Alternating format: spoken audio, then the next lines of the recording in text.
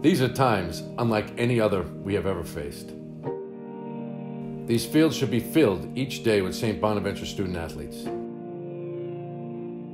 But instead they're quiet.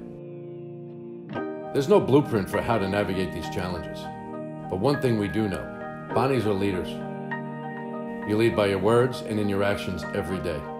While your roles might have changed from leading on the field or in the classroom, now your leadership is needed in setting an example for others, showing the world what we're made of. Getting through these times will take contributions from everyone. Now more than ever, we are aware that our actions can impact so many others. Help others when you can. Stay positive. Be brave and optimistic in the face of these obstacles. You may be far from your St. Bonaventure home, but the spirit of who we are is part of each and every one of us, wherever we may be. Take care of yourselves. We will be here when this passes. We will find a way when the day comes for things to begin to return to normal.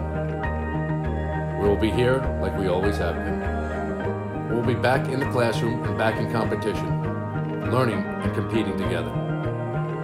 Being a Bonnie means much more than where you are.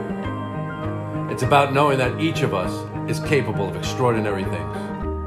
Until we meet again, be safe, be well, and be a Bonnie.